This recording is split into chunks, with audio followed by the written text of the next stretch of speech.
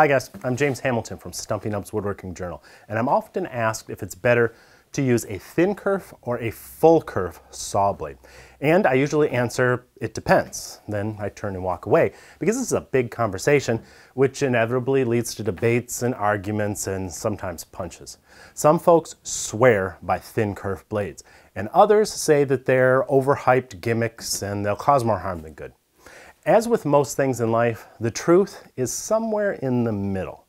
One person's experience doesn't always translate into hard, fast rules, no matter how hard and how fast he screams about it on the internet. So let's take just a couple minutes to look objectively at both sides of the issue. Let's start with the most obvious benefit of a thin kerf saw blade. It may help prevent your underpowered table saw from bogging down. And by underpowered, I mean some of the cheaper contractor saws that claim to be powered by a horse and a half, but let's face it, they perform like they're run by maybe a squirrel and a half. And I'm certainly also talking about the portable benchtop and job site saws that have even smaller motors. You know if you have an underpowered saw, because it bogs down sometimes just ripping a 2x4 or even 3/4 inch thick hardwood. And the most common solution is to slap a Thin-kerf blade on it and get back to work. The reason for that is a standard blade cuts 1/8 of an inch wide swath through the wood, but a thin kerf blade's kerf is, well, thinner by about 25%. Theoretically, a thin kerf blade would be able to be driven by 25% smaller horses. I say theoretically because this is where the arguments often begin. Some argue that slowing your stock feed rate will compensate for a weaker motor because the teeth of your full kerf blade will then take slightly smaller bites out of the wood, and it takes less power to do that. The problem is the more teeth that spin inside your kerf, and they will spin more inside your kerf if you're slowing your feed rate, that will build up heat. And heat's a bad thing. Not only can it leave ugly scorch marks on your board, it can also cause the blade to expand and warp ever so slightly.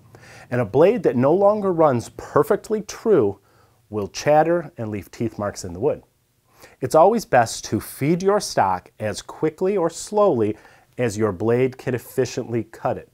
And there is no doubt that an underpowered saw can more efficiently cut with a thin kerf blade, unless instead of reducing the thickness of your blade, you reduce the number of teeth on it. Underpowered saws struggle most often when you're ripping a board along the grain, because a rip cut is much longer than a cross cut. That's why they make dedicated rip blades with 24 teeth.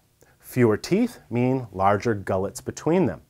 Larger gullets clear the sawdust more efficiently, they make cutting considerably easier, and they keep the kerf cooler, especially if you slow down to take smaller bites with your underpowered saw.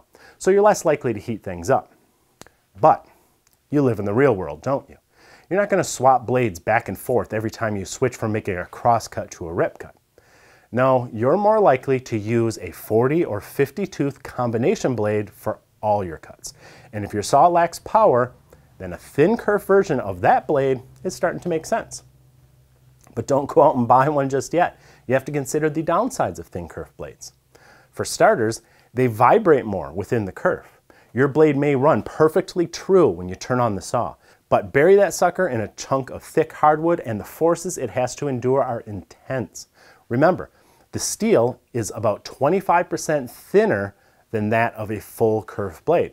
Or you can say that the steel of a full kerf blade is 33% thicker than that of a thin kerf one. However you do the math, thinner steel flexes more from lateral forces. You'll especially see the results of this when you try to trim a small strip from the edge of a board, or if you're cutting with the blade raised high above the table. It's no coincidence that just about every company that makes thin kerf table saw blades also sell metal stabilizer plates you can mount next to them to help stiffen things up. And these do help, but it also reduces your cutting depth above the table. And don't forget what I said about heat. If you're ripping a long, thick board, things can heat up no matter the thickness of your blade. But that heat is more likely to warp a thinner blade than it is a thicker one, which is why thin kerf blades struggle to make glass smooth cuts in those situations. Thin kerf blades also present a math problem. While kerf widths may vary a tiny bit from blade to blade, Good full kerf blades typically cut a nice even 1/8 wide kerf. Now that is easy to compensate for if I'm laying out project parts on my lumber. It's also very handy if I'm cutting a dado or groove without a dado set. I can make a cut, move the fence over 1/8 of an inch, make another cut, and boom, 1/4 inch dado. Try doing that with a 3/32 or 5/64 inch thin kerf blade. But wait a minute, you say. Doesn't that thinner kerf waste less wood? Yes, you will save about 1/32 of an inch of lumber per cut. Now, I have not personally ever understood how that can add up to anything significant unless you're ripping 100 thin strips from some gold-plated rosewood.